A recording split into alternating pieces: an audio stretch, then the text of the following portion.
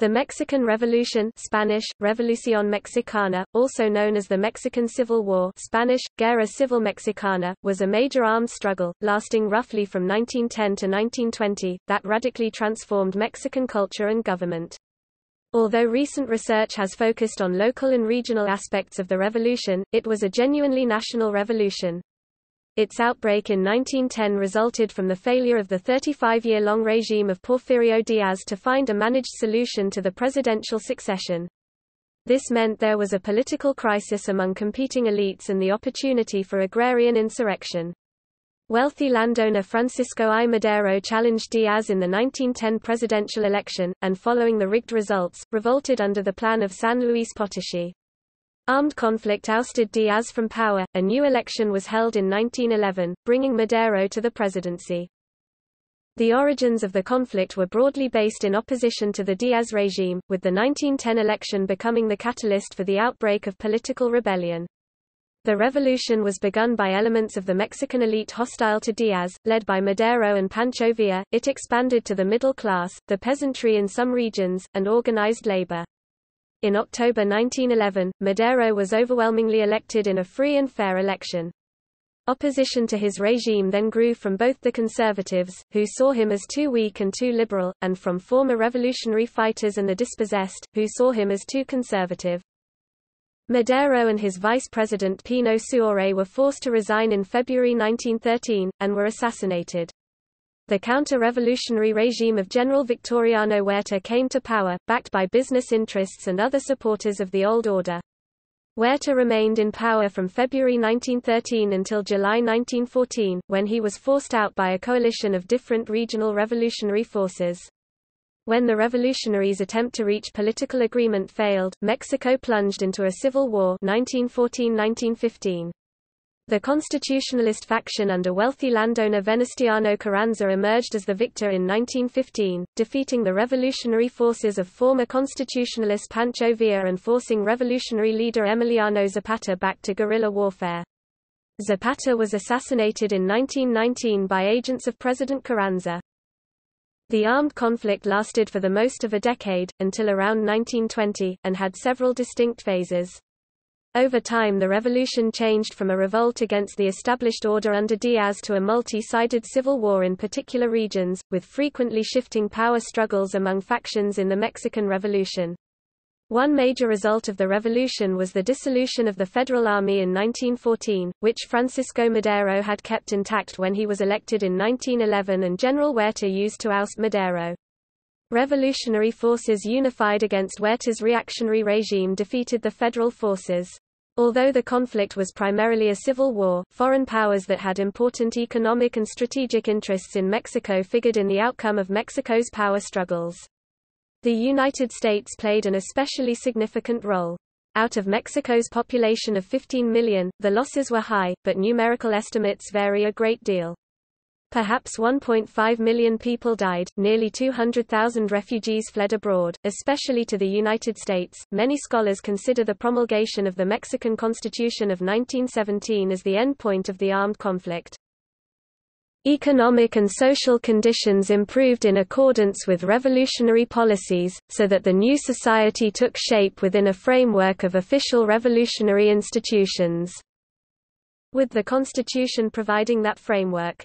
The period 1920 to 1940 is often considered to be a phase of the revolution. As government power was consolidated, the Catholic clergy and institutions were attacked in the 1920s, and the Revolutionary Constitution of 1917 was implemented. This armed conflict is often characterized as the most important socio-political event in Mexico and one of the greatest upheavals of the 20th century. It resulted in an important program of experimentation and reform in social organization. The revolution committed the resulting political regime with social justice until Mexico underwent a neoliberal reform process that started in the 1980s.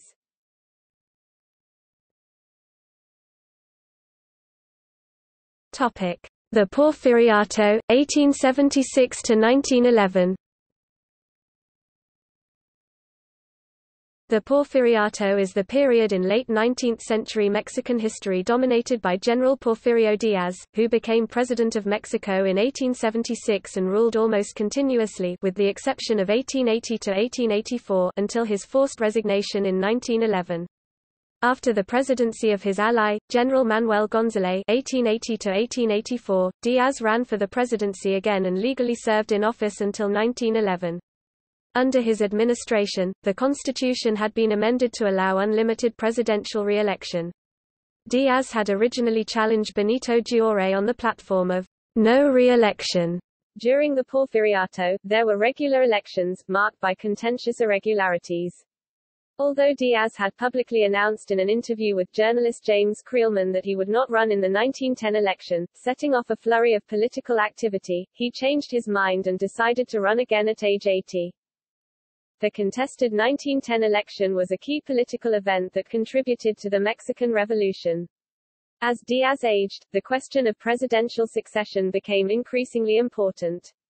In 1906, the office of vice president was revived, with Díaz choosing his close ally Ramón Corral from among his científico advisors to serve in the post.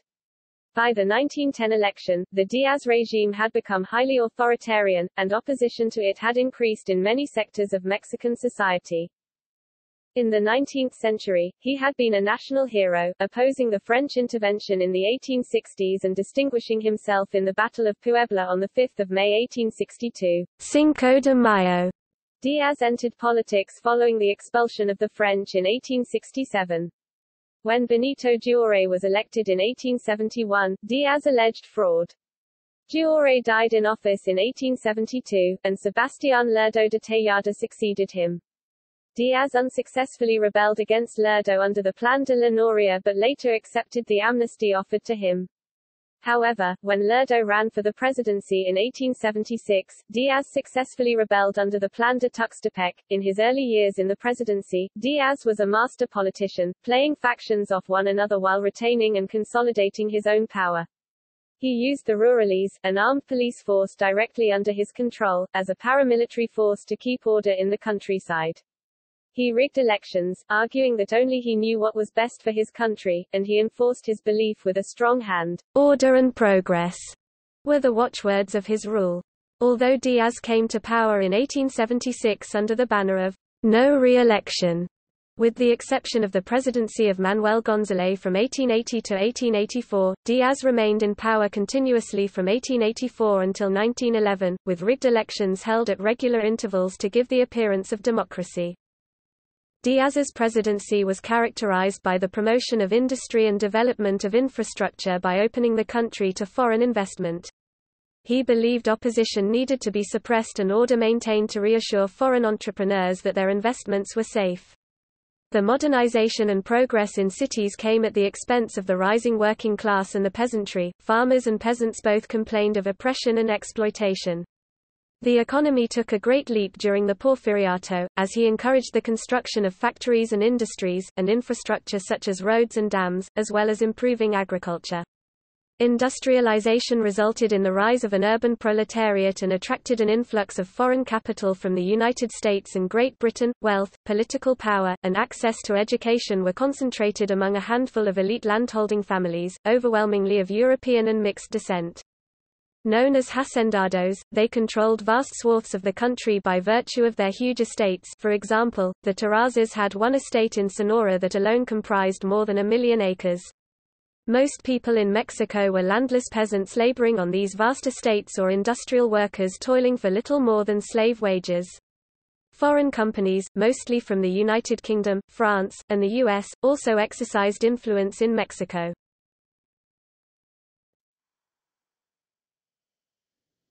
Topic: Political system. Díaz created a formidable political machine, first working with regional strongmen and bringing them into his regime, then replacing them with jefes políticos, political bosses, who were loyal to him. He skillfully managed political conflict and reined in tendencies toward autonomy. He appointed a number of military officers to state governorships, including General Bernardo Reyes, who became governor of the northern state of Nuevo León, but over the years military men were largely replaced by civilians loyal to Díaz. As a military man himself, and one who had intervened directly in politics to seize the presidency in 1876, Díaz was acutely aware that the Federal Army could oppose him. He augmented the Rurales, a police force created by Duore, making them his personal armed force.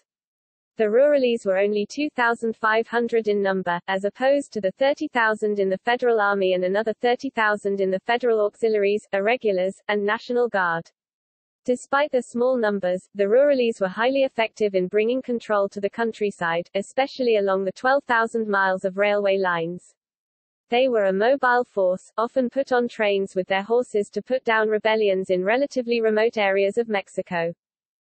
The construction of railways had been transformative in Mexico, as well as elsewhere in Latin America, accelerating economic activity and increasing the power of the Mexican state. The isolation from the central government that many remote areas had enjoyed or suffered was ending. Telegraph lines constructed next to railroad tracks meant instant communication between distant states and the capital. The political acumen and flexibility that Díaz had exhibited in the early years of the Porfiriato began to decline. He brought the state governors under his control, replacing them at will.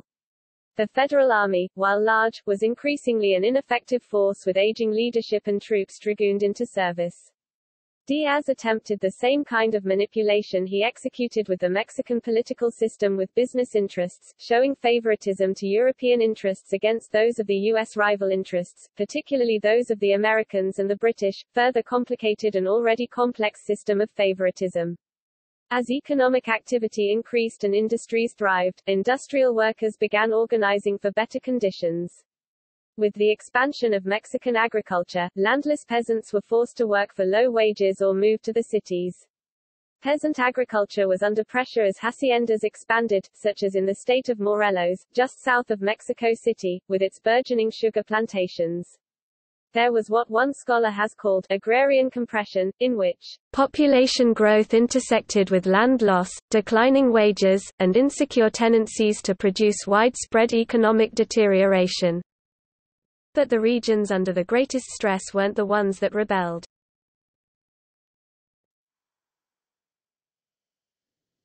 Topic: Opposition to Díaz. A number of Mexicans began to organize in opposition to Díaz policies that had welcomed foreign capital and capitalists, suppressed nascent labor unions, and consistently moved against peasants as agriculture flourished. In 1905, the group of Mexican intellectuals and agitators who had created the Mexican Liberal Party, Partido Liberal de México, drew up a radical program of reform, specifically addressing what they considered to be the worst aspects of the Díaz regime. Most prominent in the PLM were Ricardo Flores Magón and his two brothers, Enrique and Jesus. They, along with Luis Cabrera Lobato and Antonio Díaz Soto y Gama, were connected to the anti-Díaz publication El Hijo del Ahuizote. Political cartoons by José Guadalupe Posada lampooned politicians and cultural elites with mordant humor, portraying them as skeletons. The Liberal Party of Mexico founded the anti-Díaz anarchist newspaper Regeneration, which appeared in both Spanish and English. In exile in the United States, Practice Guerrero began publishing an anti-Díaz newspaper, Alba Roja, Red Dawn, in San Francisco.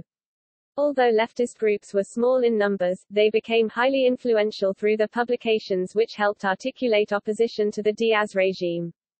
Francisco Bulnes described these men as the true authors of the Mexican Revolution for agitating the masses.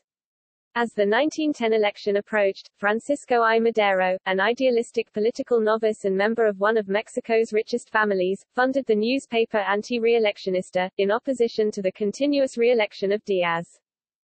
Organized labor conducted strikes for better wages and more just treatment. Demands for better labor conditions were central to the Liberal Party program, drawn up in 1905. Mexican copper miners in the northern state of Sonora took action in the 1906 Cananea strike. Among other grievances, they were paid less than U.S. nationals working in the mines. In the state of Veracruz, textile workers rioted in January 1907 at the huge Rio Blanco factory, the world's largest, protesting against unfair labor practices. They were paid in credit that could be used only at the company store, binding them to the company. These strikes were ruthlessly suppressed, with factory owners receiving support from government forces. In the Canania strike, mine owner William Cornell Green received support from Díaz's rurales in Sonora as well as Arizona Rangers called in from across the U.S. border. In the state of Veracruz, the Mexican army gunned down Rio Blanco textile workers and put the bodies on train cars that transported them to Veracruz, where the bodies were dumped in the harbor as food for sharks. Government suppression of strikes was not unique to Mexico, with parallel occurrences both in the United States and Western Europe. President Carranza presided the writing of a new constitution for Mexico, the Constitution of 1917. The Constitution of 1917 made the Mexican Revolution a social revolution as well as a political one. However, Carranza failed to carry out most of the reforms called for in the Constitution. As a result, workers and peasants backed the war hero Álvaro Obregón for president in 1920. When Carranza tried to arrest Obregón, fighting broke out again. Carranza fled with the nation's treasury but was captured and killed, and several months later Obregón became president in Mexico's first fair and peaceful election. Since the press was suppressed in Mexico under Díaz, little was published that was critical of the regime. Newspapers barely reported on the Rio Blanco textile strike, the Canania strike, or harsh labor practices on plantations in Oaxaca and Yucatán. Leftist Mexican opponents of the Díaz regime, such as Ricardo Flores Magón and Practis Guerrero, went into exile in the relative safety of the United States, but cooperation between the U.S. government and Díaz's agents resulted in the arrest of some.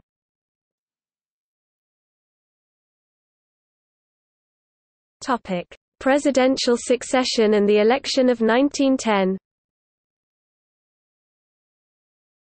Díaz had ruled continuously since 1884. The question of presidential succession was an issue as early as 1900, when Díaz turned 70. It was his undeclared intention to step down from the presidency in 1904. Díaz seems to have considered his finance minister José Yves Limantour as his successor. Limantour was a key member of the Científicos, the circle of technocratic advisers steeped in positivist political science. Another potential successor was General Bernardo Reyes, Díaz's Minister of War, who also served as governor of Nuevo León. Reyes, an opponent of the Científicos, was a moderate reformer with a considerable base of support. Díaz became concerned about him as a rival, and forced his resignation from his cabinet. He attempted to marginalize Reyes by sending him on a military mission to Europe, distancing him from Mexico and potential political supporters. Díaz re-established the office of vice president in 1906, choosing Ramón Corral. Rather than managing political succession, Díaz marginalized Corral, keeping him away from any decision-making. In a 1908 interview with U.S. journalist James Creelman, Díaz said that Mexico was ready for democracy and that he would step down to allow other candidates to compete for the presidency. If Díaz had kept to this, the presidency and vice presidency would have been open in 1910. Díaz's later reversal on retiring from the presidency set off tremendous activity among opposition groups. In 1909, Díaz and U.S. President William Howard Taft conducted a historic summit, held in both El Paso, Texas, and Ciudad Juárez, Mexico. It was the first meeting between a U.S. and Mexican president, and the first time a sitting U.S. president crossed the border into Mexico. Díaz requested the meeting to show that he had American support for his planned eighth run as president. Taft agreed to support Díaz in order to protect the several $billion of American capital then invested in Mexico. After nearly 30 years with Díaz in power, U.S. businesses controlled nearly 90% of Mexico's mineral resources, its national railroad, its oil industry and, increasingly, its land. At the meeting, Díaz explained his decision to stay in office. Since I am responsible for bringing several $1 billion in foreign investments into my country, I think I should continue in my position until a competent successor is found. On 16 October, the day of the summit, Frederick Russell Burnham and Private C.R. Moore, a Texas Ranger, discovered a man holding a concealed palm pistol standing at the El Paso Chamber of Commerce building along the procession route. Burnham and Moore captured and disarmed the assassin within a few feet of Díaz and Taft. The potential challenge from Reyes would remain one of Díaz's political obsessions through the rest of the decade, which ultimately blinded him to the danger of the challenge of Francisco Madero's anti-re-electionist campaign. In 1910, Francisco I. Madero, a young man from a wealthy land-owning family in the northern state of Coahuila, announced his intent to challenge Díaz for the presidency in the next election, under the banner of the anti-reelectionist party. Madero chose as his running mate Francisco Vázquez Gómez, a physician who had opposed Díaz. Although similar overall to Díaz in his ideology, Madero hoped for other elites to rule alongside the president. Díaz thought he could control this election, as he had the previous 7, however, Madero campaigned vigorously and effectively. To ensure Madero did not win, Díaz had him jailed before the election. Madero escaped and fled for a short period to San Antonio, Texas. Díaz was announced the winner of the election by a landslide. When it became obvious that the election had been fixed, Madero supporter Toribio Ortega took up arms with a group of followers at Cuchillo Parado, Chihuahua on 10 November 1910.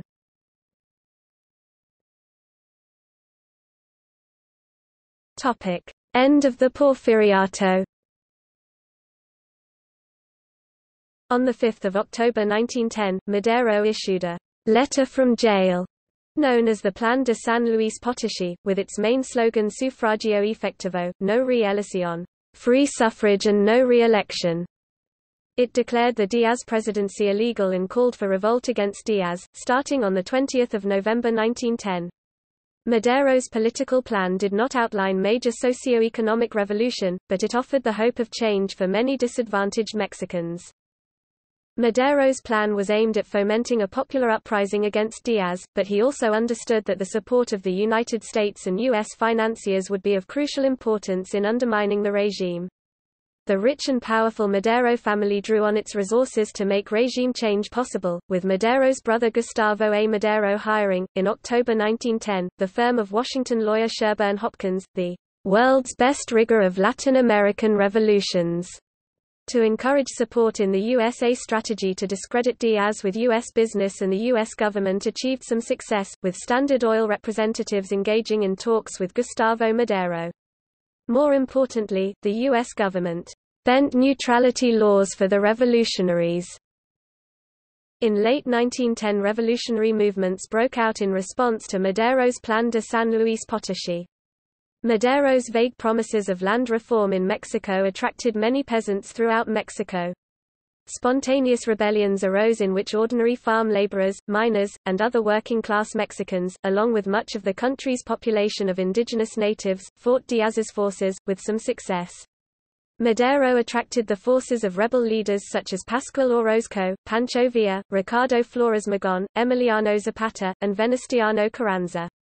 A young and able revolutionary, Orozco, along with Governor Abraham González, formed a powerful military union in the north, and, although they were not especially committed to Madero, took Mexicali and Chihuahua City.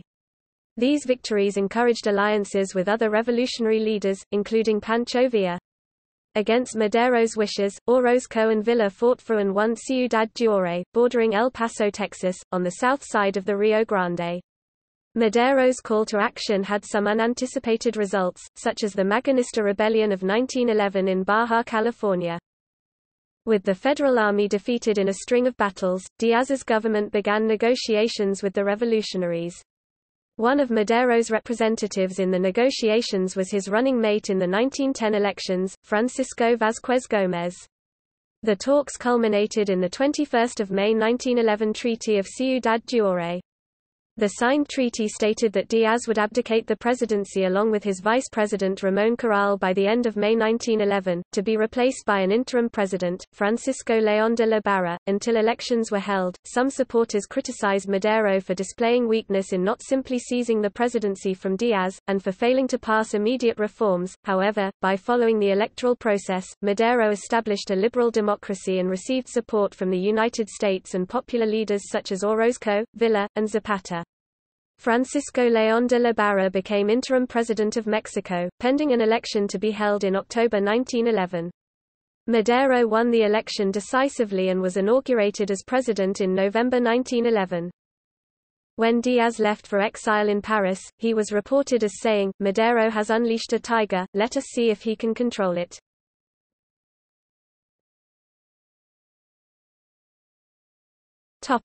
Madero Presidency, 1911–1913. Madero was an inexperienced politician who had never held office before, but his election as president in October 1911, following the exile of Porfirio Díaz in May 1911 and the interim presidency of Francisco León de la Barra, raised high expectations for positive change.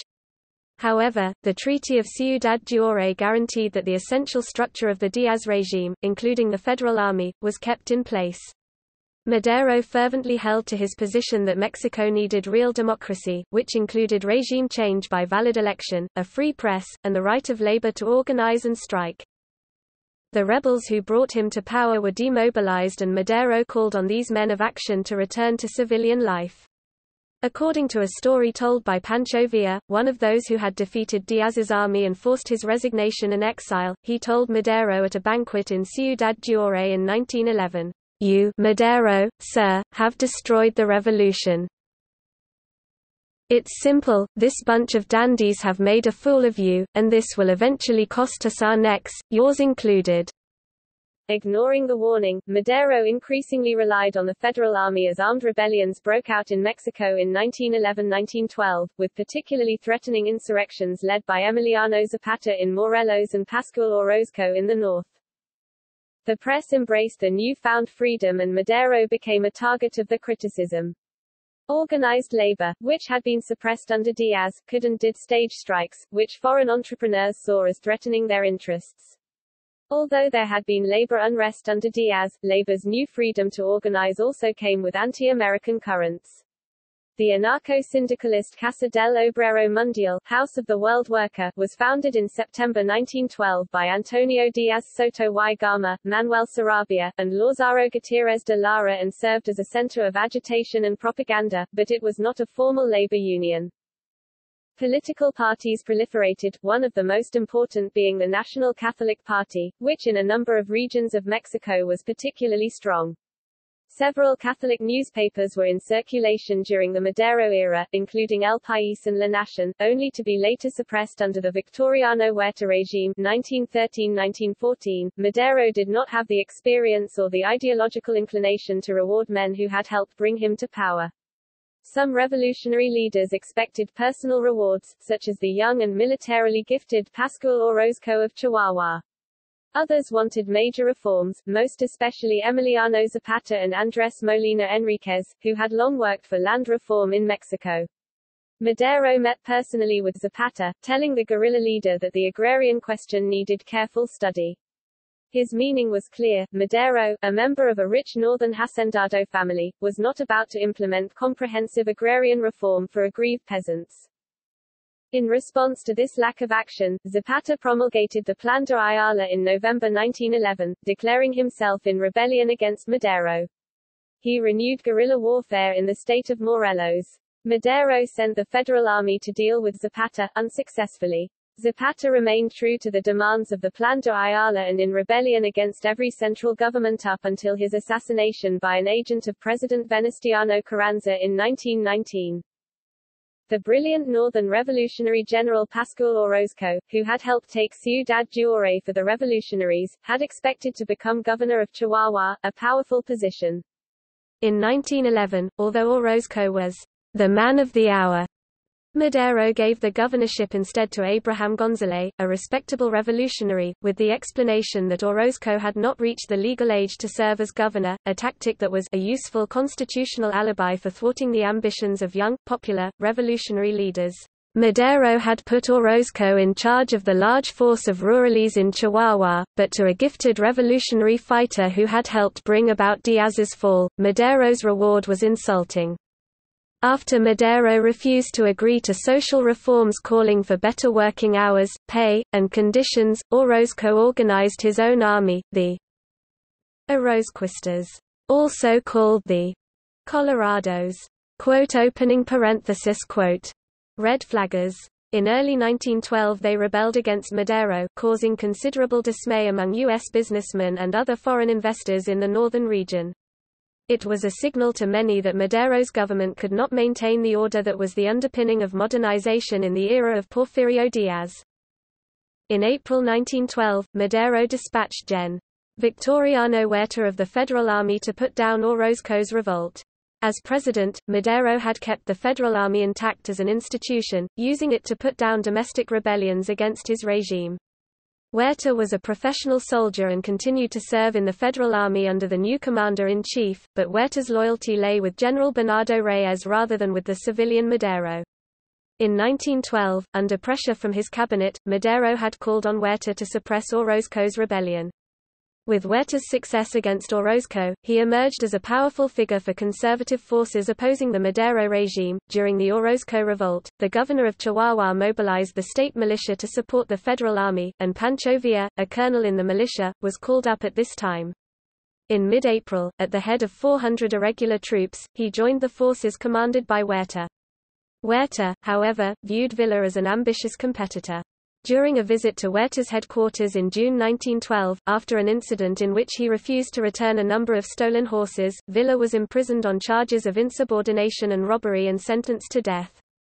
Raúl Madero, the president's brother, intervened to save Villa's life. Jailed in Mexico City, Villa fled to the United States, later to return and play a major role in the civil wars of 1913 to 1915.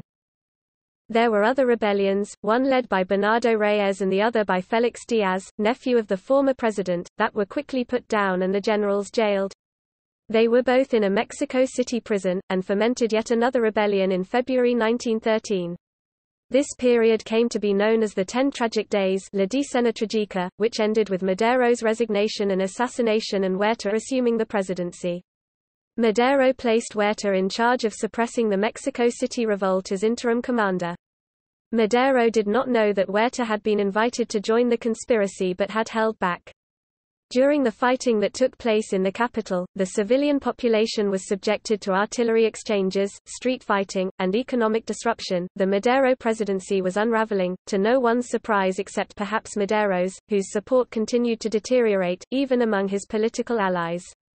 Madero's supporters in Congress before the coup, the so-called renovadores, the renewers, criticized Madero, saying, "The revolution is heading toward collapse and is pulling the government to which it gave rise down with it, for the simple reason that is not governing with revolutionaries." Compromises and concessions to the supporters of the old Díaz regime are the main causes of the unsettling situation in which the government that emerged from the revolution finds itself. The regime appears relentlessly bent on suicide. Huerta allowed the rebels to hold the armory in Mexico City, the Ciudadela, while Huerta consolidated his political power.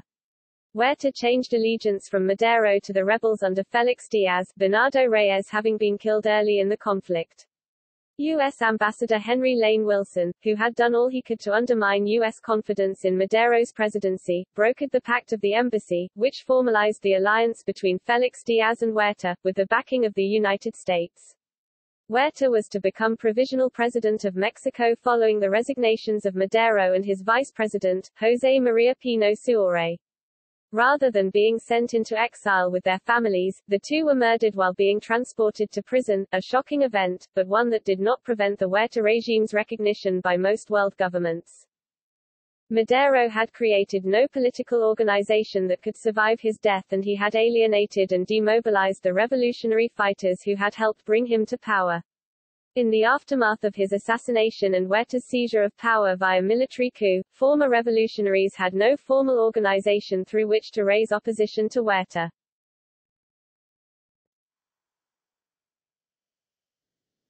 Topic: Huerta dictatorship, 1913–1914 and Civil War. Huerta's presidency is usually characterized as a dictatorship. From the point of view of revolutionaries at the time and the construction of historical memory of the revolution, it is without any positive aspects. Despite recent attempts to portray Victoriano Huerta as a reformer, there is little question that he was a self-serving dictator. There are few biographies of Huerta, but one of these strongly asserts that Huerta should not be labeled simply as a counter-revolutionary, arguing that his regime consisted of two distinct periods, from the coup in February 1913 up to October 1913, during which time he attempted to legitimize his regime and demonstrate its legality by pursuing reformist policies, and after October 1913, when he dropped all attempts to rule within a legal framework and began murdering political opponents while battling revolutionary forces that had united in opposition opposition to his regime. Supporting the Huerta regime initially were business interests in Mexico, both foreign and domestic, landed elites, the Roman Catholic Church, as well as the German and British governments. Huerta's first cabinet comprised men who had supported the February 1913 Pact of the U.S. Embassy, among them some who had supported Madero, such as Jesus Flores Magón, supporters of Bernardo Reyes, supporters of Félix Díaz, and Catholic former interim president Francisco León de la Barra. Initially, Huerta was even able to muster the support of Andrés Molina Enríquez, author of The Great National Problems, Los Grandes Problemas Nacionales, a key work urging land reform in Mexico. Huerta was deeply concerned with the issue of land reform since it was a persistent spur of peasant unrest. Specifically, he moved to restore ejido lands to the Yaqui and Mayos of Sonora and advanced proposals for distribution of government lands to small-scale farmers. When Huerta refused to move faster on land reform, Molina Enríquez disavowed the regime in June 1913, later going on to advise the 1917 Constitutional Convention on land reform. Within a month of the coup, rebellion began to spread throughout Mexico, most prominently led by the governor of the state of Coahuila, Venustiano Carranza, along with Pablo González and old revolutionaries demobilized by Madero, such as Pancho Villa. Upon taking power, Huerta had moved swiftly to consolidate his hold in the north. Carranza might have counted on Governor of Chihuahua Abraham González, but Huerta had him arrested and murdered for fear he would foment rebellion. The northern revolutionaries fought under the name of the Constitutionalist Army, with Carranza as the first chief, prima jefa. When Northern General Pancho Villa became governor of Chihuahua in 1914, following the ousting of Huerta, he located González's bones and had them reburied with full honors. In Morelos, Emiliano Zapata continued his rebellion under the Plan of Ayala, while expunging the name of counter-revolutionary Pascual Orozco from it, calling for the expropriation of land and redistribution to peasants. Huerta offered peace to Zapata, who rejected it. Lame duck U.S. President Taft, whose term ended 4 March 1913, left the decision of whether to recognize the new government up to the incoming president, Woodrow Wilson. Despite the urging of the U.S. ambassador, Henry Lane Wilson, who had played a key role in the coup d'état, President Wilson not only declined to recognize Huerta's government, but first supplanted the ambassador by sending his personal representative, John Lind, a Swedish-American progressive who sympathized with the Mexican revolutionaries, and then, in the summer of 1913, recalled Wilson. Further, under Wilson, the United States lifted the arms embargo imposed by Taft in order to supply weapons to the landlocked rebels, since while under the complete embargo Huerta had still been able to receive shipments from the British. While urging other European powers to likewise not recognize Huerta's government, Wilson also attempted to persuade Huerta to call prompt elections, and not present himself as a candidate. The United States offered Mexico a loan on the condition that Huerta accept the proposal. He refused. The envoy Lind clearly threatened a military intervention in case the demands were not met. In the summer of 1913, Mexican conservatives who had supported Huerta sought an elected civilian alternative to Huerta, brought together in body called National Unifying Junta. Political parties proliferated in this period, so that by the time of the October congressional elections there were 26. From Huerta's point of view, the fragmentation of the conservative political landscape strengthened his own position. For the country's conservative elite, there was a growing disillusionment with Huerta, and disgust at his strong-arm methods. Huerta dispensed with the legislature on 26 October 1913, having the army surround its building and arresting congressmen perceived to be hostile to his regime. Congressional elections went ahead, but given that Congress was dissolved and some members were in jail, the fervor of opposition candidates disappeared. The sham election brought home to Woodrow Wilson's administration the fatuity of relying on elections to demonstrate genuine democracy. The October 1913 elections were the end of any pretension to constitutional rule in Mexico, with civilian political activity banned. Prominent Catholics were arrested and Catholic newspapers were suppressed. Huerta militarized Mexico to a greater extent than it already was. In 1913, when Huerta seized power, the army had approximately 50,000 men, but Huerta mandated the number rise to 150,000, then 200,000, and, finally in spring 1914, 250,000. Raising that number of men in so short a time would not occur with volunteers, and the army resorted to the lever, forced conscription. The revolutionary forces had no problem with voluntary recruitment. Most Mexican men avoided government conscription at all cost, and the ones dragooned into the forces were sent to areas far away from home and were reluctant to fight. Conscripts deserted, mutinied, and attacked and murdered their officers. In April 1914, U.S. opposition to Huerta culminated in the seizure and occupation of the port of Veracruz by U.S. Marines and sailors. Initially intended, in part, to prevent a German merchant vessel from delivering a shipment of arms to the Huerta regime, the muddled operation evolved into a 7-month stalemate resulting in the death of 193 Mexican soldiers, 19 U.S. servicemen, and an unknown number of civilians. The German ship landed its cargo, largely U.S.-made rifles, in a deal brokered by U.S. businessmen, at a different port. U.S. forces eventually left Veracruz in the hands of the Carrancistas, but with lasting damage to U.S.-Mexican relations, Huerta's position continued to deteriorate. In mid-July 1914, after his army suffered several defeats, he stepped down and fled to Puerto Mexico. Seeking to get himself and his family out of Mexico, he turned to the German government, which had generally supported his presidency. The Germans were not eager to allow him to be transported into exile on one of their ships, but relented.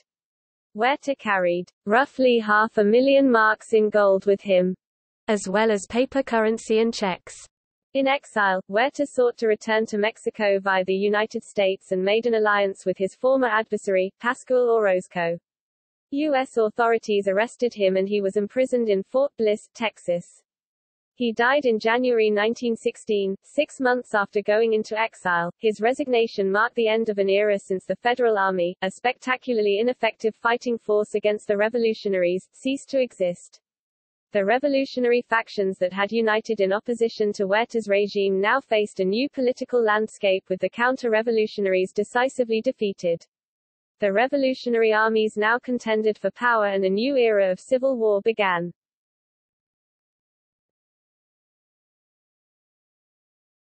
Topic: War of the Winners, 1914–1915.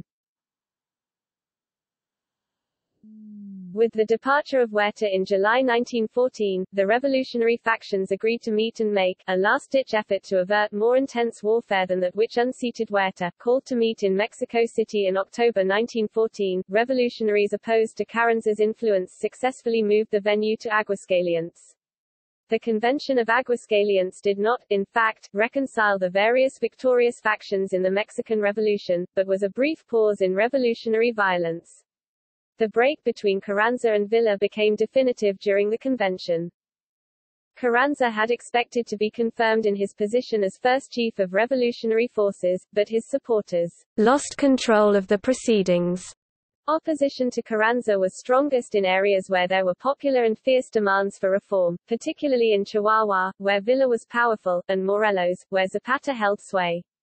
The Convention of Aguascalientes brought that opposition out in an open forum.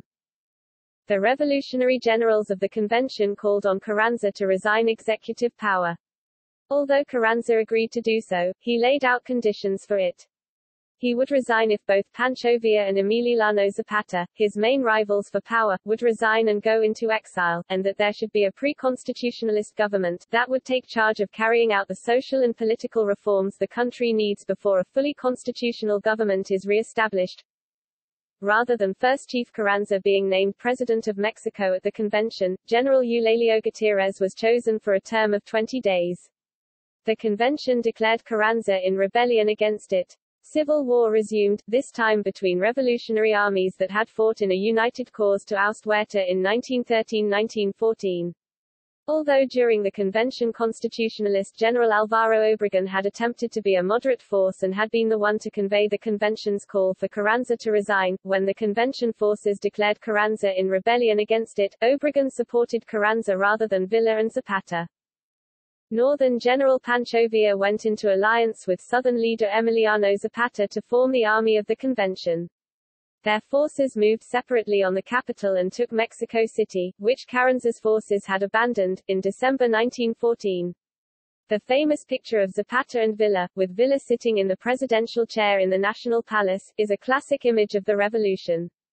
Villa is reported to have said to Zapata that the presidential chair is too big for us. In practice, the alliance between Villa and Zapata as the army of the convention did not function beyond this initial victory against the Constitutionalists. Villa and Zapata left the capital, with Zapata returning to his southern stronghold in Morelos, where he continued to engage in warfare under the Plan of Ayala. Lacking a firm center of power and leadership, the convention government was plagued by instability.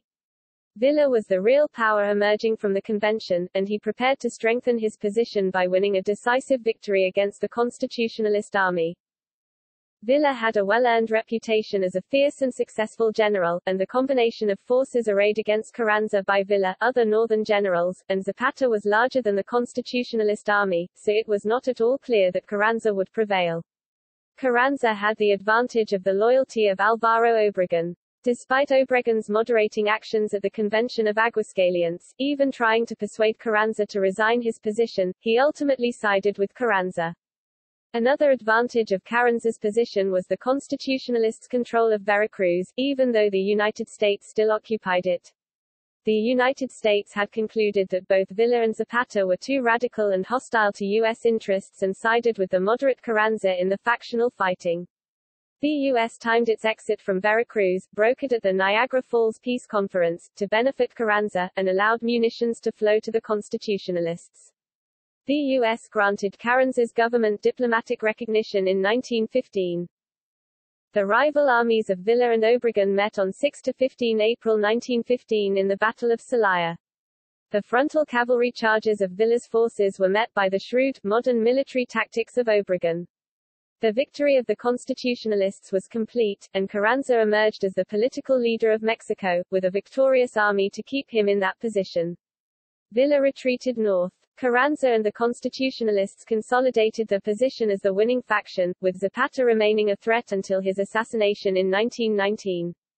Villa also remained a threat to the Constitutionalists, complicating their relationship with the United States when he raided Columbus, New Mexico in March 1916, prompting the U.S. launch a punitive expedition into Mexico in an unsuccessful attempt to capture him.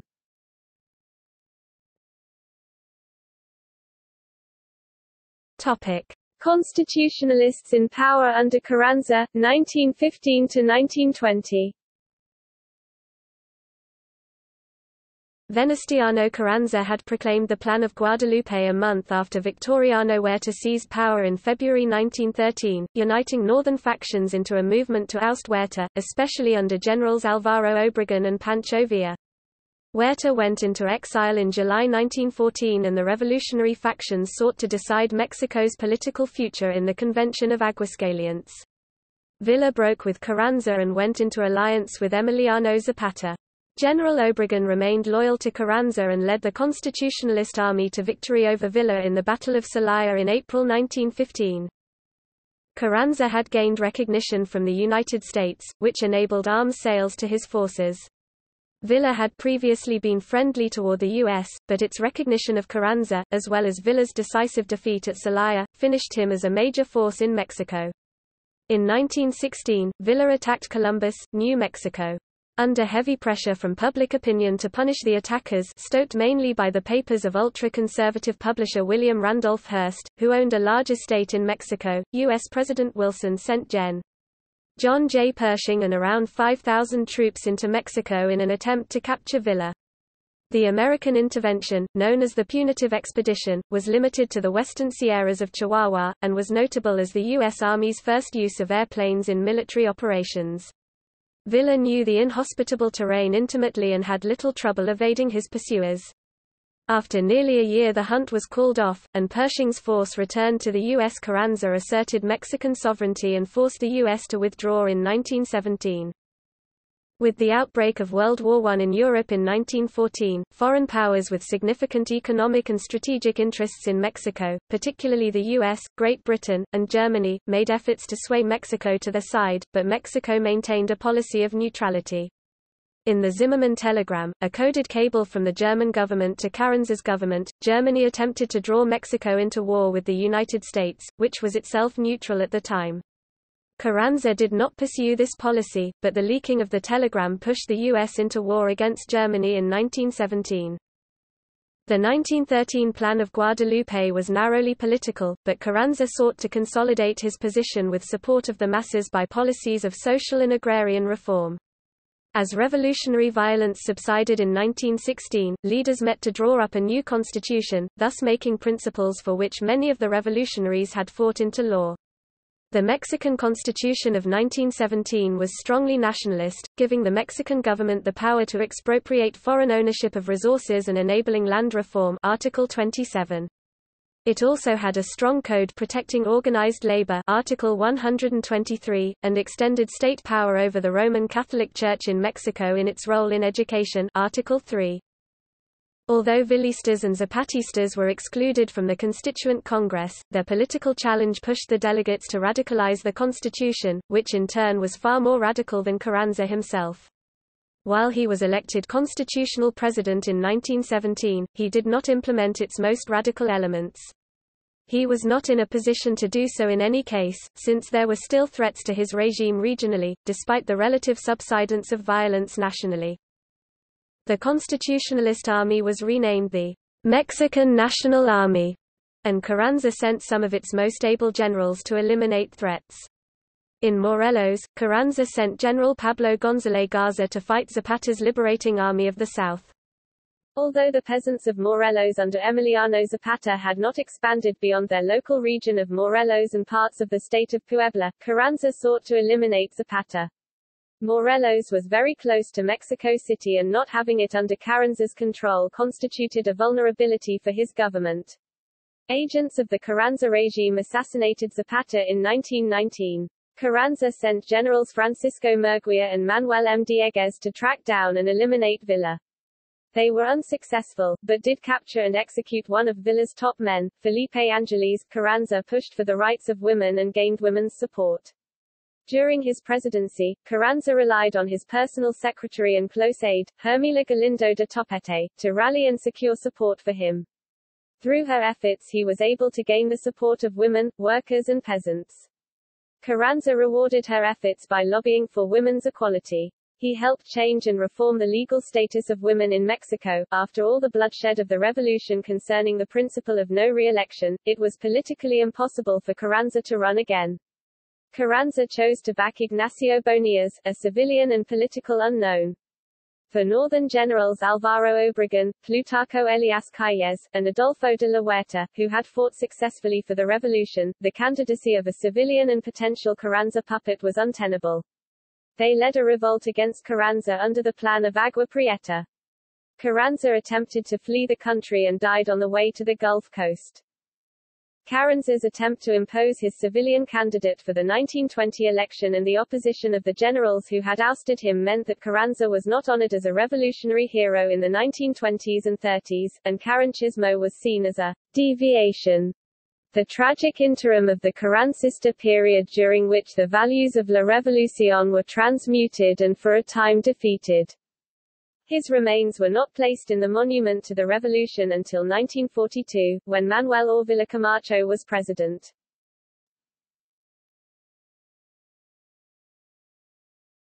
Topic: Emiliano Zapata and the Revolution in Morelos. Emiliano Zapata was one of the leading figures in the Mexican Revolution and is now considered one of the national heroes of Mexico. Towns, streets and housing developments named Emiliano Zapata are common across the country. His image has been used on Mexican banknotes, and there is a Zapata metro station in Mexico City. Opposed to the Porfirio Díaz regime because of the loss of peasant lands to large haciendas in Morelos, Zapata initially supported Francisco I. Madero, whose Plan de San Luis Potosí promised the return of such lands. When Madero did not implement his promise after becoming president of Mexico, Zapata rebelled against him under the Plan de Ayala. Many peasants and indigenous Mexicans admired Zapata as a practical revolutionary whose populist battle cry, Tierra y Libertad, land and liberty, was spelled out in the Plan de Ayala for land reform. He fought for political and economic emancipation of the peasants in southern and central Mexico. Zapata was killed in 1919, by Gen. Pablo González and his aide, Col. Jesus Guajardo, in an elaborate ambush. Guajardo set up the meeting under the pretext of wanting to defect to Zapata's side. At the meeting, González's men assassinated Zapata. Zapatista originally referred to a member of the revolutionary guerrilla movement founded about 1910 by Zapata. His Liberation Army of the South, Ejército Libertador del Sur, fought during the Mexican Revolution for the redistribution of agricultural land. Zapata and his army and allies, including Pancho Villa, fought for agrarian reform in Mexico. Specifically, they wanted to establish communal land rights for Mexico's peasants, who had lost their land to the wealthy elite. The majority of Zapata's supporters were indigenous peasants from Morelos and surrounding areas, but intellectuals from urban areas later joined the Zapatistas and played a significant part in their movement, specifically the structure and communication of the Zapatista ambitions. Zapata himself had received a limited education in Morelos, only going to school for a few years. Educated supporters helped express his political aims. The urban intellectuals were known as city boys and were predominantly young males. They joined the Zapatistas for many reasons, including curiosity, sympathy, and ambition. Zapata agreed that intellectuals could work on political strategy, but he had the chief role in proclaiming Zapatista ideology. The supporters from the cities also provided medical care, helped promote and instruct supporters in Zapatista ideology, created a plan for agrarian reform, aided in rebuilding villages destroyed by government forces, wrote manifestos and sent messages from Zapata to other revolutionary leaders. Zapata's compadre Otilio Montano was one of the most prominent intellectuals. Before the revolution, Montano was a professor. During the revolution he taught Zapatism, recruited citizens and wrote the Plan de Ayala for land reform.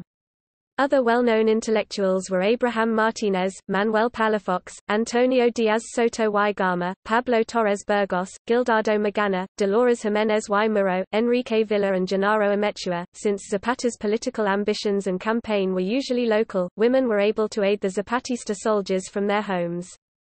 There were also female Zapatista soldiers who served from the beginning of the revolution. When Zapata met with President Madero on 12 July 1911, he was accompanied by his troops. Among them were female soldiers, including officers. Women joined the Zapatistas as soldiers for various reasons, including revenge for dead family members or to perform raids. Perhaps the most popular Zapatista female soldier was Margarita Neri, who was a commander.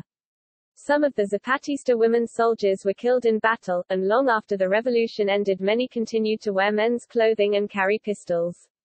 Col. María de la Luz Espinosa Barrera was one of the few whose service was formally recognized with a pension as a veteran of the Mexican Revolution.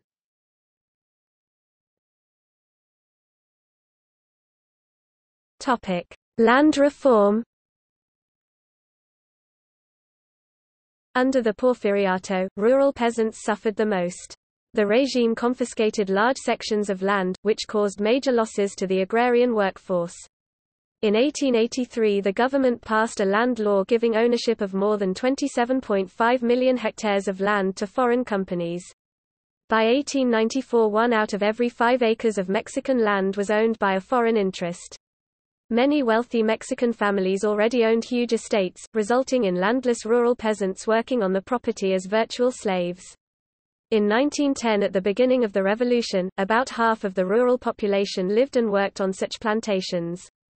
The rapid and brutal uprooting of the peasantry contributed greatly to the violent furies unleashed in the Mexican Revolution and its subsequent course, giving it the character of a gigantic peasant war for land that attacked the structure of the Mexican state. Salvador Alvarado, after taking control of Yucatán in 1915, organized a large socialist party and carried out extensive land reform. He confiscated the large landed estates and redistributed the land in smaller plots to the liberated peasants. Maximo Castillo, a revolutionary brigadier general from Chihuahua, was annoyed by the slow pace of land reform under the Madero Presidency.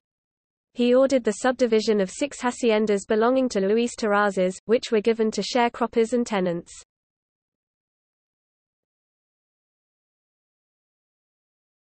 Topic: Role of the United States.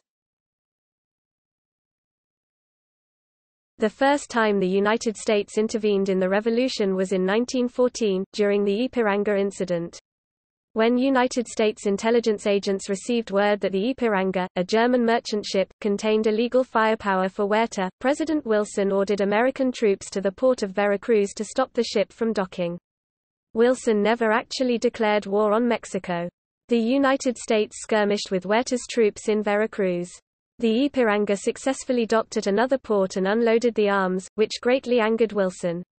The ABC powers arbitrated and U.S. troops left Mexican soil, but the incident added to already tense Mexican-American relations. In 1916, in retaliation for Pancho Villa's plunder on Columbus, New Mexico, and the death of 16 United States citizens who were killed when a group of Villistas attacked a train on the Mexico Northwestern Railway, near Santa Isabel, Chihuahua, President Wilson sent forces commanded by Brig. General John J. Pershing into Mexico to capture Villa. Villa was deeply entrenched in the mountains of northern Mexico, and knew the terrain too well to be captured. Pershing could not continue with his mission and was forced to turn back. This event not only damaged the fragile United States-Mexico relationship, but also gave way to a rise in anti-American sentiment among the Mexicans.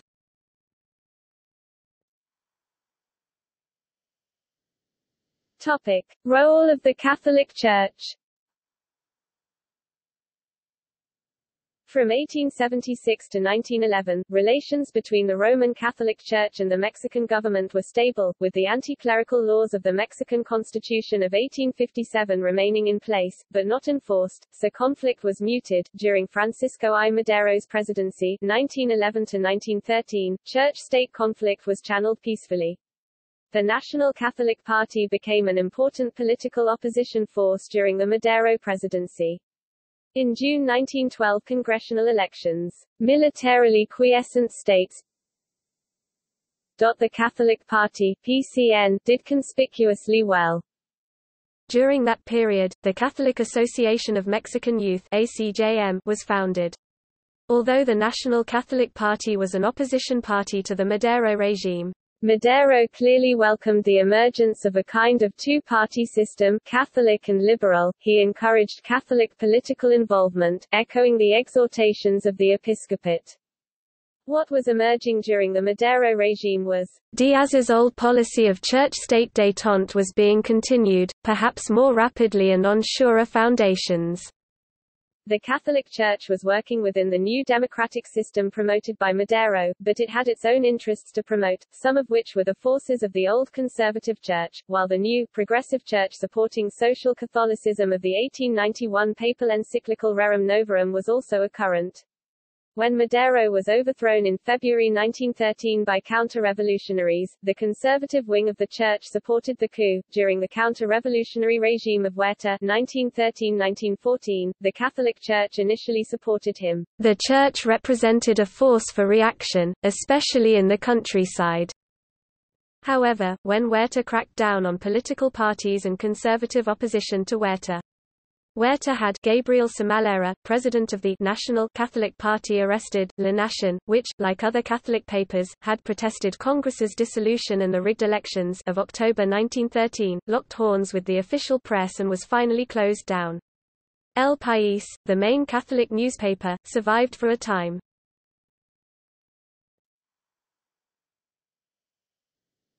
Topic: End of the military phase of revolution. In 1916, the revolution was drawing to a close. Carranza was gaining support from peasants with the promise of a new constitution. This caused Emiliano Zapata's forces to lose some support, pushing their forces further south. Later that year, Carranza also sent General González after Zapata, causing further troubles for his Liberation Army of the South. In 1917, the situation was growing worse for Zapata. Zapata was low on supplies and his lines were moving further south. However, a colonel named Jesus Guajardo from the Federal Army approached him, offering to join with Zapata's forces. Zapata had misgivings, as previous defectors and former Federal Army generals had betrayed him before.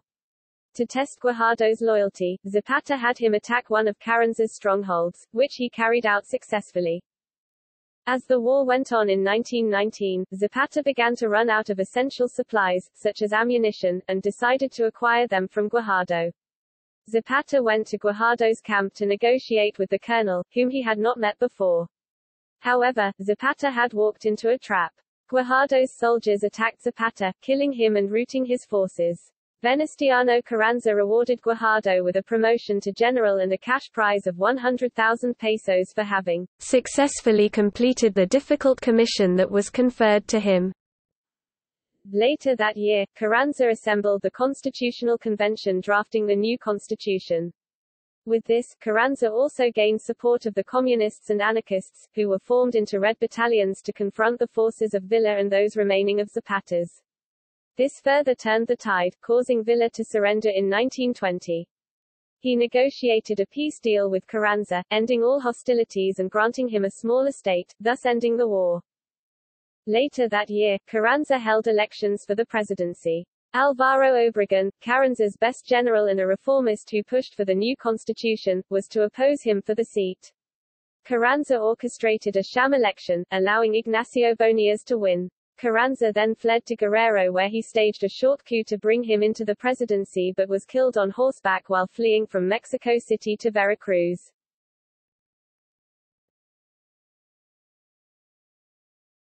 Topic: Consolidation of the Revolution, 1920 to 1940. One of the major issues that faced Álvaro Obregón's early post-revolution government was stabilizing Mexico. Regional caciques chiefs were still fighting each other in small skirmishes. The populace was demanding reforms, promised by the 1917 Constitution. Many issues faced the working poor, such as debt peonage and company stores that kept the populace poor. The military had generals who wanted to overthrow the regime and take power for themselves. There were also foreign governments, primarily the United States, who feared Mexico would take a communist turn such as Russia was to do in 1918. Obregón was in a difficult position. He had to appeal to both the left and the right to ensure Mexico would not fall back into civil war. With regard to the masses, Obregón, who was conservative but still a reformer, started listening to demands to appease the populace. Obregón's first focus, in 1920, was land reform. He had governors in various states push forward the reforms promised in the 1917 Constitution. These were, however, quite limited. Former Zapatistas still had strong influence in the post-revolutionary government, so most of the reforms began in Morelos, the birthplace of the Zapatista movement. Despite pressures from the U.S., Obregón flirted with the newly formed USSR. To appeal to intellectuals and left-leaning peasants, official Mexican propaganda began having a very Marxist spin. Murals with Lenin and Trotsky began to appear in government buildings. Despite the sympathy towards socialism, the government began to foment nationalism amongst the peasantry. This was accomplished by memorializing revolutionary figures and creating anti-Western murals. Among the artists employed was Diego Rivera, who had a Mexican nationalist and Marxist tinge to his government murals. Despite these moves towards an anti-Western and pro-socialist regime, Obregón did not separate the Mexican economy from foreign capitalists, allowing free trade with some restrictions. Regarding the military, one of his first moves was to incorporate the irregulars who fought in the revolution. He tried to weaken the powers of the ultra-conservative officer corps, who were not friendly to his regime. Some of his reforms began to anger the officer corps, leading to an attempted coup in 1924 that Obregón was able to crush with relative ease. Shortly after the failed coup, Obregón's term ended and Sonoran revolutionary Plutarco Elias Calles took power. In an attempt to buffer his regime against further coups, Calles began arming peasants and factory workers with surplus weapons. He continued other reforms pushed by his predecessor, such as land reform and anti-clerical laws to prevent the Catholic Church from influencing the state. One such move, in regard to land reform, was to nationalize most farmland and give it to the peasants across Mexico. He also put into effect a national school system that was largely secular to combat church influence in late 1924. After 2 years, the church protested the movement by refusing to give the Blessed Sacrament to the populace. Some peasants also joined in the protests, adding greater land reforms to the list of demands by the rebelling priests. The rebellion was openly supported by the Catholic Church and received funding, beginning the Cristero War. Meanwhile, in 1927, another military coup was attempted, this time receiving support from landowners. Calles quickly crushed the rebellion with help from the newly mobilized peasant battalions, who later on were used to fight against the church. In the midst of the mobilized workers' militias, land reform, and anti-church actions, the American government began to openly declare Mexico a Bolshevik regime. To recover from the backlash, Calles began to tone down the radical rhetoric and slowed land reform policies in 1928. A year later, a brokered ceasefire was issued to end hostilities. After the war ended in 1929, supporters of Calles and Obregón began to form a united political party called the National Revolutionary Party (PNR). This was to unite the various revolutionary factions of the Civil War to prevent further Cristero revolts and build stability. After a series of interim presidents controlled by the party, Lázaro Cárdenas took power in 1934. Cárdenas was a socialist and began to base government policy on class struggle and empowering the masses. However, not all of his reforms were completely socialist, making him somewhat more centrist than purely socialist. Regardless, his rule was the most radical phase of the post-revolution, social revolution.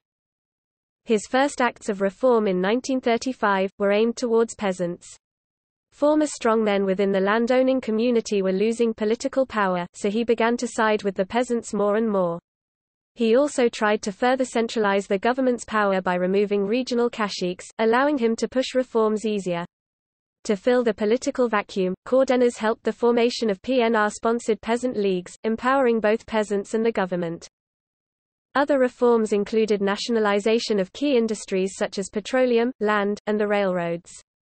To appease workers, Cárdenas furthered provisions to end debt peonage and company stores, which were largely eliminated under his rule, except in the most backwater areas of Mexico. To prevent conservative factions in the military from plotting and to put idle soldiers to work, Cárdenas mobilized the military to build public works projects. That same year another Cristero revolt occurred. This was partially caused by Cárdenas' mandate for secular education early in his presidency in 1934. The revolt was quickly put down due to lack of official support from the Catholic Church, who told rebels to surrender themselves to the government. The next year, 1936, to further stabilize his rule, Cárdenas further armed the peasants and workers and begins to organize them into formal militias. This proved to be useful later in his presidency as the militias came to his aid in the final military coup in revolutionary Mexico in 1938. Seeing no opposition from the bourgeoisie, generals, or conservative landlords, in 1936 Cárdenas began building collective farms called ejidos to help the peasantry, mostly in southern Mexico. These appeased the peasants, creating long-lasting stability, however, they were not very good at feeding large populations, causing an urban food crisis. To alleviate this, Cárdenas co-opted the support of capitalists to build large commercial farms to feed the urban population. This put the final nail in the coffin of the feudal hacienda system, making Mexico a mixed economy, combining agrarian socialism and industrial capitalism by 1940. Cárdenas left office in 1940, marking the end of the social revolution and ushering in half a century of relative stability.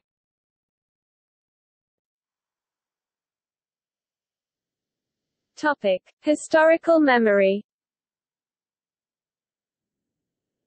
Mexico continues to consider the meaning of the revolution. The construction of historical memory is manifested in the built landscape, such as the Monument to the Revolution in Mexico City, names of Mexico City metro stations, and names of towns and neighborhoods of major cities. Mexican banknotes also commemorate Mexican revolutionaries, most prominently Plutarco Elias Calles, Revolutionary General, President of Mexico, and founder of the political party that has dominated Mexico almost continuously from 1919. Lázaro Cárdenas, Revolutionary General and President of Mexico, who is often credited with revitalizing the revolution, is commemorated on a banknote. In 1996, low-denomination Mexican peso notes were printed with the image of peasant revolutionary Emiliano Zapata. The banknotes were withdrawn in 1997. The obverse of the withdrawn banknote depicted the Zapata statue erected in Cuautla in 1932 by Oliverio Martinez, showing Zapata in full charro attire seated on a fine horse, placing his hand on the shoulder of a peasant with a machete. The monument to the revolution was created from the partially built Palacio Legislativo, a major project of Díaz's government. The construction was abandoned with the outbreak of the revolution in 1910. In 1933, during the Maximato of Plutarco Elias Calles, the shell was repurposed to commemorate the revolution. Buried in the four pillars are the remains of Francisco I. Madero, Venustiano Carranza, Plutarco Elias Calles, Lázaro Cárdenas, and Francisco Pancho Villa. In life, Villa fought Carranza and Calles, but his remains were transferred to the monument in 1979 during the administration of President José López Portillo. Emiliano Zapata is buried in Cuautla, Morelos, near where he was assassinated in 1919. Since 1920, yearly ceremonies commemorate his assassination at his grave. In 1923, as President of Mexico, Álvaro Obregón sent an envoy to the ceremony in Cuautla and paid the expenses of other officials from the capital to attend. Another revolutionary monument is to General Álvaro Obregón, who defeated Villa in the 1915 Battle of Celaya. The monument is on the site of the restaurant La Bombilla, where he was assassinated in 1928. Obregón's preserved arm was entombed there, in the world's tallest mausoleum. A huge Stalinist chimney commissioned by Aaron Sarens, located off Insurgentes Sur in Mexico City. The monument to Álvaro Obregón was completed in 1935, during the presidential term of fellow Revolutionary General Lázaro Cárdenas, and contained Obregón's arm, preserved in formaldehyde container. In 1989, the government announced the arm would be cremated. The Mexico City Metro has stations commemorating aspects of the revolution and the revolutionary era. When it opened in 1969, with Line 1, the Pink Line, 2 stations alluded to the revolution. Most directly referencing the revolution was Metro Pino Suárez, named after Francisco I. Madero's vice president, who was murdered with him in February 1913. The other was Metro Balderas, whose icon is a cannon, alluding to the Ciudadela Armory where the coup against Madero was launched. In 1970, Metro Revolución opened, with the station at the Monument to the Revolution. As the Metro expanded, further stations with names from the revolutionary era opened. In 1980, 2 popular heroes of the revolution were honored, with Metro Zapata explicitly commemorating the peasant revolutionary from Morelos. A sideways commemoration was Metro Division del Norte, named after the army that Pancho Villa commanded until its demise in the Battle of Celaya in 1915. The year 1997 saw the opening of the Metro Lázaro Cárdenas station. In 1988, Metro Aquiles Cerdán honors the first martyr of the revolution, Aquiles Cerdán. In 1994, Metro Constitución de 1917 opened, as did Metro Garibaldi, named after the grandson of Italian fighter for independence, Giuseppe Garibaldi. The grandson had been a participant in the Mexican Revolution. In 1999, the radical anarchist Ricardo Flores Magón was honored with the Metro Ricardo Flores Magón station. Also opening in 1999 was Metro Romero Rubio, named after the leader of Porfirio Díaz's Científicos, whose daughter Carmen Romero Rubio became Díaz's second wife. In 2012, a new metro line opened with a Metro Hospital 20 de Noviembre stop, a hospital named after the date that Francisco I. Madero in his 1910 Plan de San Luis Potosí called for rebellion against Díaz. There is no metro stop named for Madero, or for Carranza, Obregón, or Calles, and only an oblique reference to Villa in Metro Division del Norte. In Mexico City, there are delegaciones boroughs, named for Álvaro Obregón, Venustiano Carranza, and Gustavo A. Madero, brother of murdered President Francisco I. Madero. There is a portion of the old colonial street Calle de los Plateros leading to the main square Zócalo of the capital named Francisco I. Madero. The popular heroes of the Mexican Revolution are the 2 radicals who lost, Emiliano Zapata and Pancho Villa. Dynamic equestrian statues of popular revolutionaries Zapata and Villa were erected in their respective strongholds. Zapata's name was appropriated by the rebels of Chiapas, the Zapatista Army of National Liberation (EZLN), while those who took and held power have a far more muted historical remembrance. Venustiano Carranza led the victorious Constitutionalist faction, but his attempt to impose a civilian presidential successor unacceptable to northern revolutionary generals prompted Carranza's flight from Mexico City in 1920 and then murder. Carranza is now buried in the Monument to the Revolution and there is a museum in his honor. In that museum are the bullets taken from the body of Francisco I. Madero after his murder. Carranza had kept them in his home, perhaps because they were a symbol of a fate and a passive denouement he had always hoped to avoid. Revolutionary General Plutarco Elias Calles founded the dominant Mexican political party of the 20th century, but his attempt to continue his control to the presidency of Lázaro Cárdenas resulted in Cárdenas expelling him from Mexico. Neither Carranza nor Calles has much of note named for them in Mexico, although both are significant figures in the country's history. The role of women in the Mexican Revolution has been an important aspect of historical memory. In the Historical Museum of the Mexican Revolution, there is a recreation of Adelita, the idealized female revolutionary combatant or soldadera. The typical image of a soldadera is of a woman with braids, wearing female attire, with ammunition belts across her chest.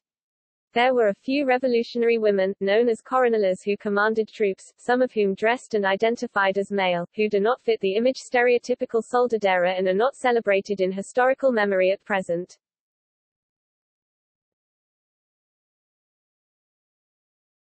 Topic: Legacies.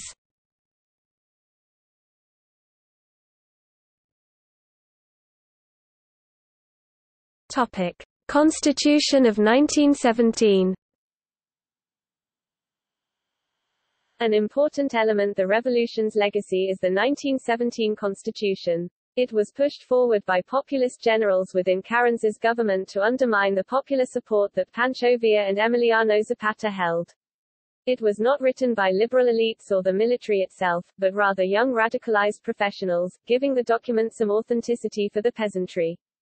The document brought numerous reforms demanded by populist factions of the revolution, with Article 27 empowering the state to expropriate resources deemed vital to the nation. These included expropriation of hacienda lands and redistribution to peasants. Article 27 also empowered the government to expropriate holdings of foreign companies, most prominently seen in the 1938 expropriation of oil. In Article 123 the Constitution codified major labor reforms, including an 8-hour workday, a right to strike, equal pay laws for women, and an end to exploitative practices such as child labor and company stores. The Constitution strengthened restrictions on the Roman Catholic Church in Mexico. In the early 1990s, the government introduced reforms to the Constitution that rolled back the government's power to expropriate property and its restrictions on religious institutions. Just as the government of Carlos Salinas de Gortari was amending significant provisions of the Constitution, Metro Constitución de 1917 station was opened.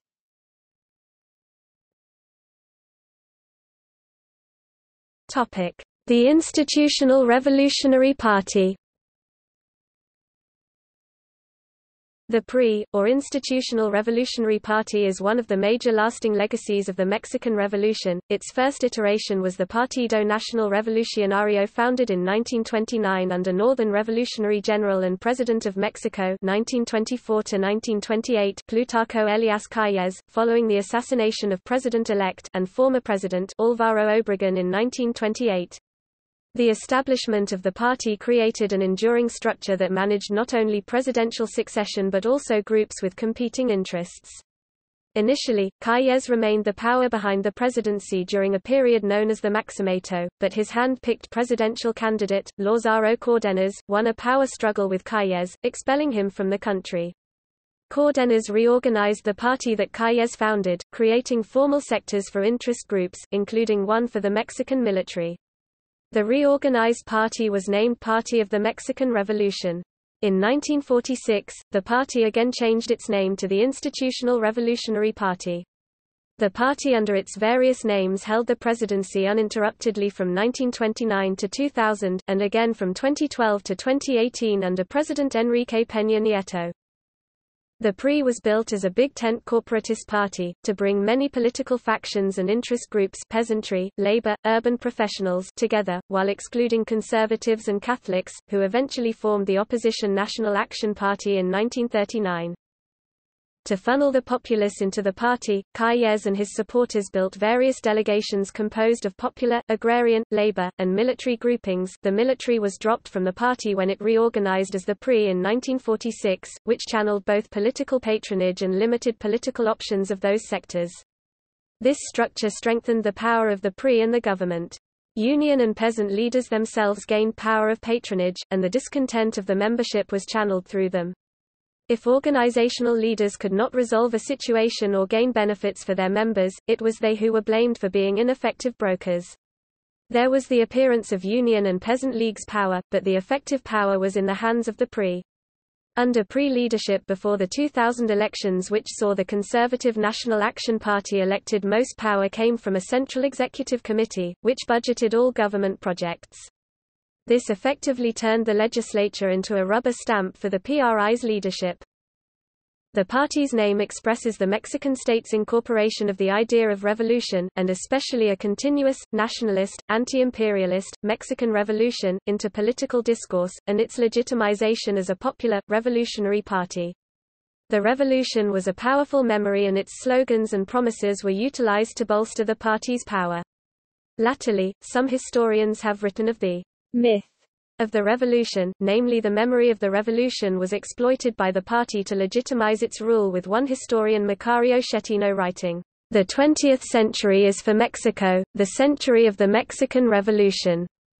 But this is a concept, not a fact. The revolution which marks the 20th century never happened. The Mexican Revolution, on which was founded the political regime which ruled from 1928 and for nearly 70 years, is a cultural construction."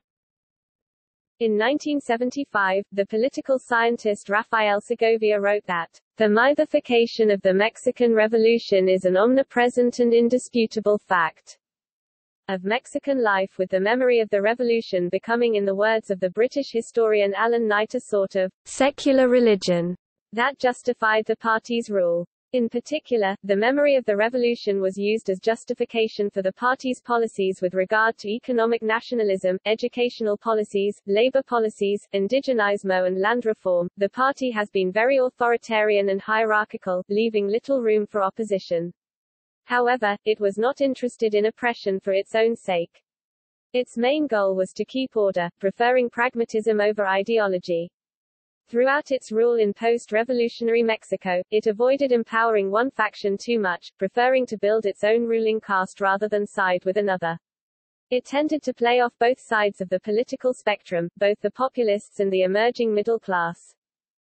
The tradition of strongman rule was not completely thrown away. Presidentialism, presidencialismo, the political arrangement of a powerful executive branch centered in the presidency, became the favored style of post-revolutionary politics. In 1988, Cuauhtémoc Cárdenas, son of President Lázaro Cárdenas, broke with the PRI, forming an independent leftist party, the Party of the Democratic Revolution, or PRD. It is not by chance that the party used the word revolution in its name, challenging the institutional Revolutionary Party's appropriation of the Mexican Revolution. Earlier, there was a leftist party, the Authentic Party of the Mexican Revolution, which never functioned as a full political party fielding presidential candidates, but asserted its legitimacy as the Party of Revolution in Mexico until its demise.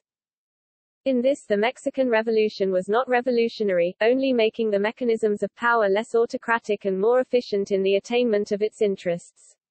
Octavio Paz wrote that the revolution strengthened the Mexican state more than ever, making Mexico a very state-centered and patrimonialist society.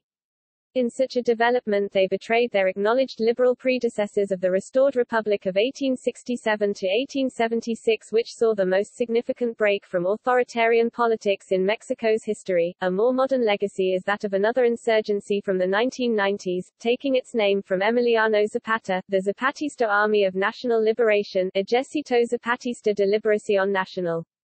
The Neo-Zapatista revolt began in Chiapas, which was very reliant and supportive of the revolutionary reforms, especially the ejido system, which it had pioneered before Cárdenas took power.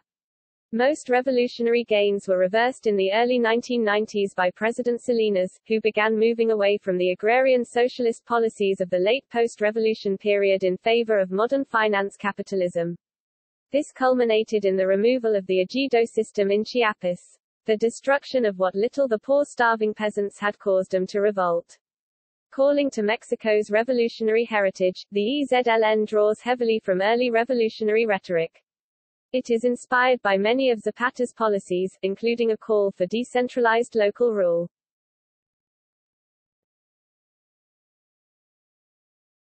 Topic: Social changes.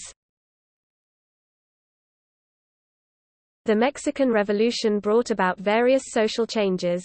First, the leaders of the Porfiriato lost their political power but kept their economic power, and the middle class started to enter the public administration. At this moment the bureaucrat, the government officer, the leader were born. The army opened the socio-political system and became the main institution of the revolution. Its importance can be observed in the percentage of government positions occupied by the military. While during Madero's administration it was 0%, during Calles' government it was from 50% to 60%. The new ruling class increased its economic power through the possession of real estate and businesses. Nonetheless, they did not become a long investment type of bourgeoisie, but rather one that amassed a significant number of real estate and spent their money on luxuries and pleasure. On the other hand, although the proportion between rural and urban population, and the number of workers and the middle class remained practically the same, the Mexican Revolution brought substantial qualitative changes to the cities. Big rural landlords moved to the city, escaping from chaos in the rural areas. Some poor farmers also migrated to the cities, and they settled on neighborhoods where the Porfiriato elite used to live. The standard of living in the cities grew. It went from contributing to 42% of the national GDP to 60% by 1940. However, social inequality remained. The greatest change occurred among the rural population. The agrarian reform allowed the revolutionary fighters to own lands, thus creating a new social class known as ejidatarios. However, the structure of land ownership did not help rural development and impoverished even more the rural population. From 1934 to 1940 wages fell 25% on rural areas, while for city workers wages increased by 20%. There was a lack of food, there was not much to sell and even less to buy. The habit of sleeping in the floor remains, diet is limited to beans, tortilla, and chili pepper, clothing is poor. Peasants temporarily migrated to other regions to work in the production of certain crops where they were frequently exploited, abused, and suffered from various diseases. Others decided to migrate to the United States.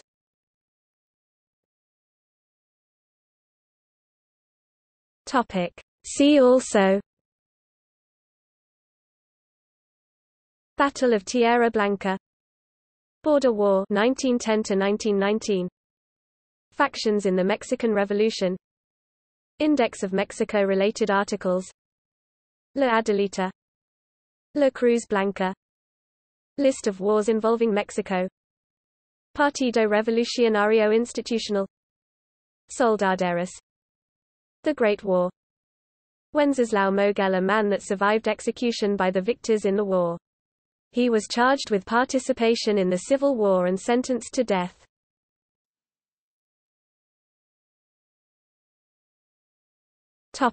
Notes. Many portions of this article are translations of excerpts from the article Revolución Mexicana in the Spanish Wikipedia.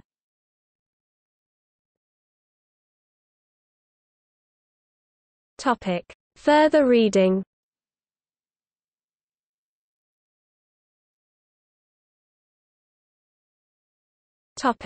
Mexican Revolution, general sources.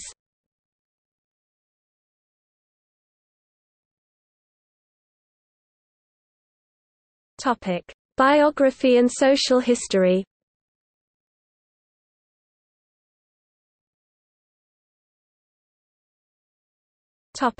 Regional histories.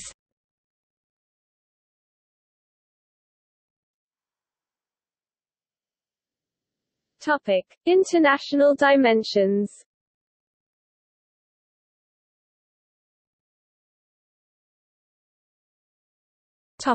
Memory and the cultural dimension.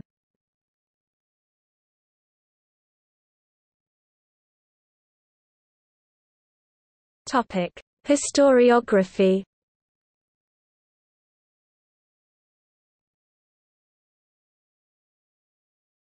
Topic: Primary sources.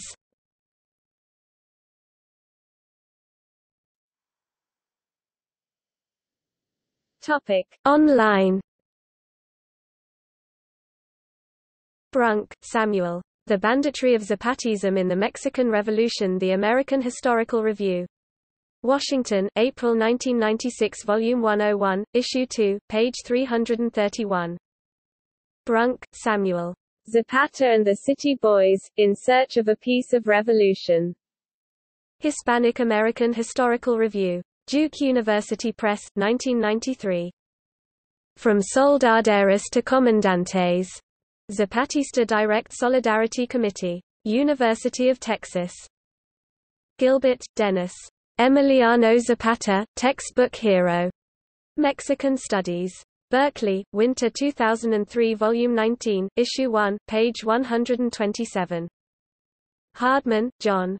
Soldiers of Fortune. In the Mexican Revolution. Postcards of the Mexican Revolution. Meriwether Charles, Collections Curator, Getty Research Institute. Mexico, From Empire to Revolution.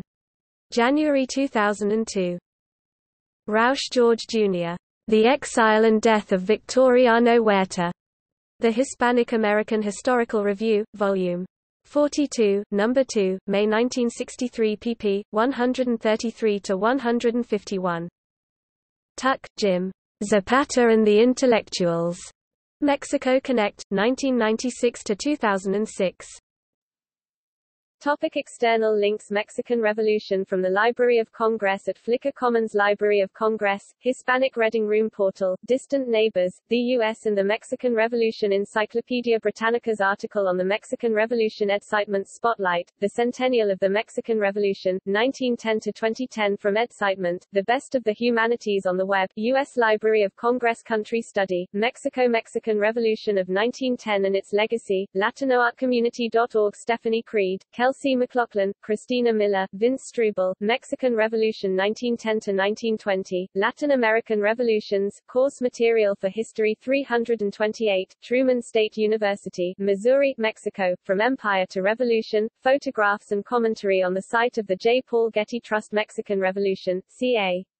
1910–1917. Photos and postcards in color and in black and white, some with manuscript letters, postmarks, and stamps from the collection at the Beinecke Rare Book and Manuscript Library at Yale University. Papers of E. K. Warren and Sons, 1884–1973, Ranches in Mexico, Texas and New Mexico, held at Southwest Collection, Special Collections Library at Texas Tech University. Mexican Revolution, in the Children in History website.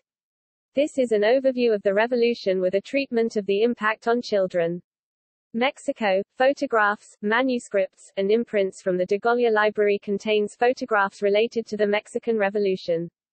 Timeline of the Mexican Revolution. Elmer and Diane Powell Collection on Mexico and the Mexican Revolution from the Degolla Library, SMU.